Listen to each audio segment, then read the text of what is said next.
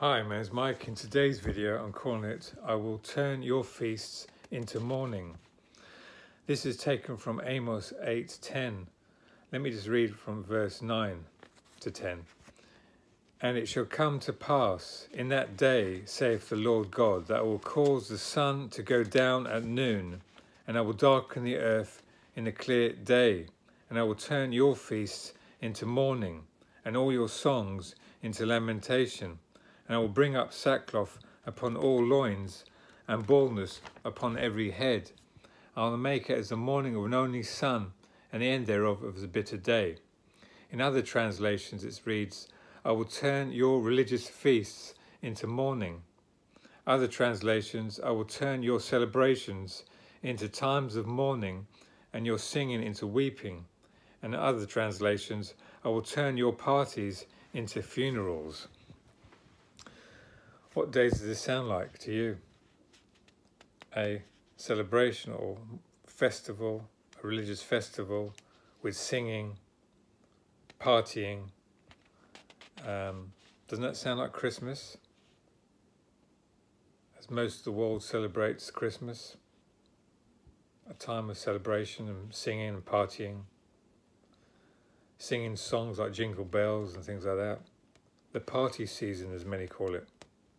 Buying large quantities of food and drink at this time of year.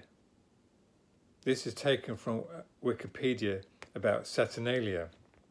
In ancient Rome, this season of the Roman festival Saturnalia, the winter solstice, was celebrated in December to their pagan god Saturn or Satan.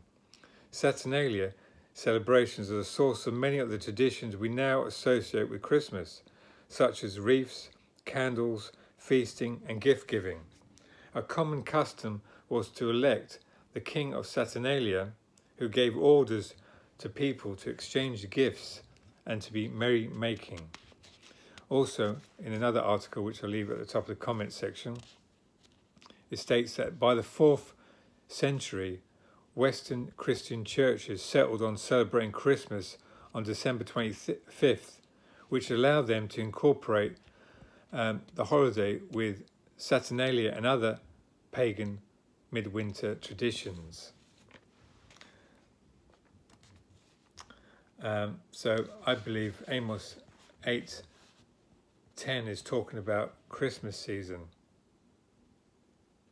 your feasts. But what year? I don't know, because I believe this is a future prophecy.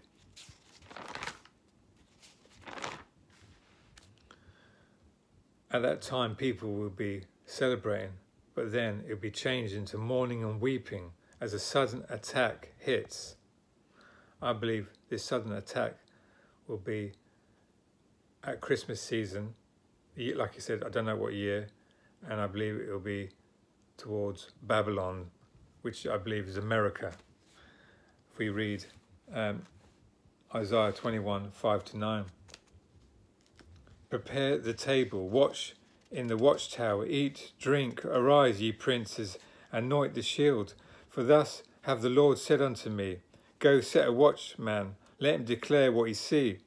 And he saw a chariot with a couple of horsemen, a chariot of asses and a chariot of camels, and he hearkened diligently with much heed. And he cried, A lion, my Lord, I stand continually upon the watchtower in the daytime. I am set in my ward whole nights. And behold, here come a chariot of them, men, with a couple of horsemen. And he answered and said, Babylon is fallen, and all the graven images of her gods he hath broken unto the ground. So I believe at a time of a celebration, suddenly and by surprise, Babylon will fall, just like the time of ancient Babylon. Do you know that ancient Babylon was attacked at a festival, suddenly, by the Medes and Persians, in a short moment? And Babylon was no more. You can read that at Daniel chapter 5. So suddenly at a feast, ancient Babylon was attacked by surprise. Likewise will Mystery Babylon, America, be taken down quickly and by surprise. Revelation 18:10. Standing afar off for the fear of her torment, saying, Alas, alas, that great city Babylon, that mighty city, for in 1 hour is thy judgment come. So it's quick and sudden.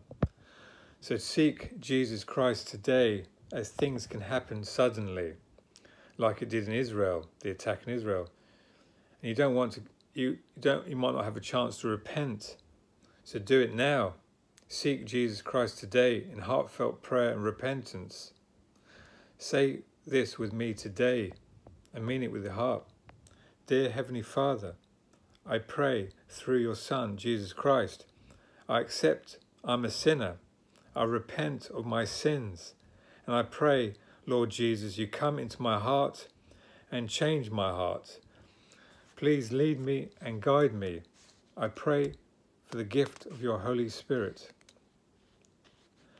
As it says in Acts 2:38, Peter replied, Repent and be baptized, every one of you, in the name of Jesus Christ, for the forgiveness of your sins, and you will receive the gift of the Holy Spirit.